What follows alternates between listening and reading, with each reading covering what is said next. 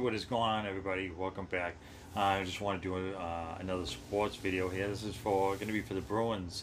I've been kind of neglecting doing any videos for the Bruins. I just haven't had enough time to get everything in. Before I get into it, give me a like, give me a subscribe. Yeah, so I want to discuss the Bruins. They're now 19-3 on the season, which is pretty remarkable that they've only lost 3 games so far. They're up to 43 points. I think. I think Washington. Washington also has 43 points. So the Bruins have been playing unbelievable this year.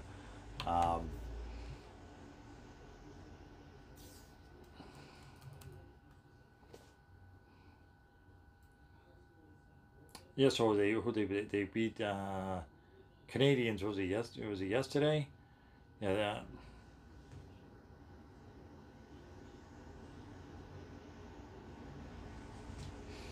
Yeah, they beat the Canadians yesterday, 3-1.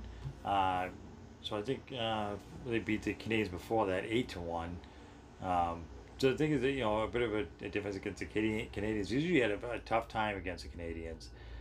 They just haven't been good. I mean, Claude Julien, I've never been a big fan of his. Obviously, the Canadians are.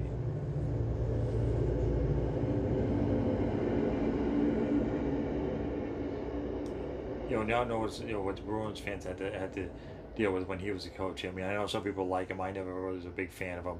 He was more about a defensive guy than he wasn't about scoring and all that. So sometimes I think that the Bruins could have been better if he was gone long ago. Bruce Kess has been unbelievable this year. I mean, he's been an amazing coach the last couple of years. It goes to show you could see they were a different team than when Claude was here. Marchand and Pastrnak, I mean, those two guys are kind of leading the team. I mean, not taking anything away from Bergeron or Krejci, and the Charlie Coyle and stuff like that, and those other guys. But those guys have been, points wise. I mean, Pastrnak's been unbelievable this year. I think he's up to 25 goals. It said he's on pace to score 77 goals. I don't think 77 is going to happen, obviously.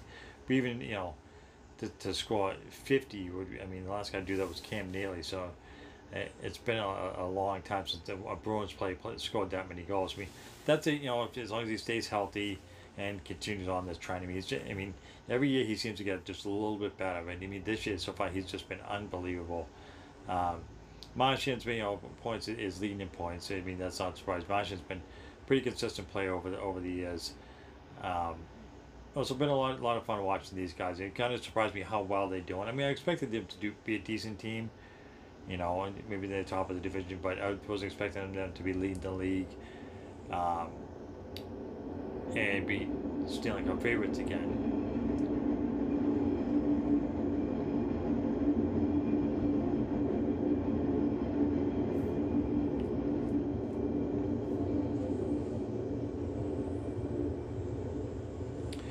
So yeah, it's been good to me, especially I think everybody's contributing. I know those other guys are leading the team with in points and goals, but everybody's been kind of contributing.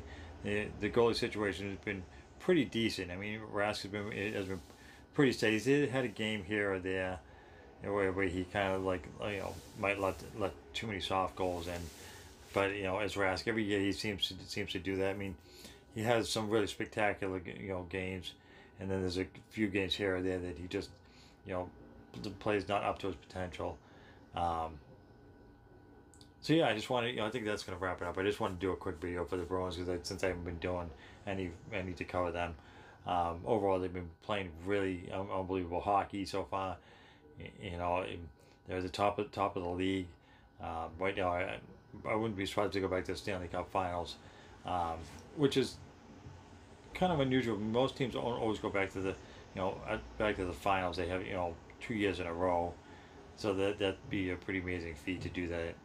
I don't recall which teams have done it twice in a row, so I would have to look it up. So anyways, I just want to say that they're playing really well. It's good to see. So yeah, if you like this video, give me a like, give me a subscribe. Until next time.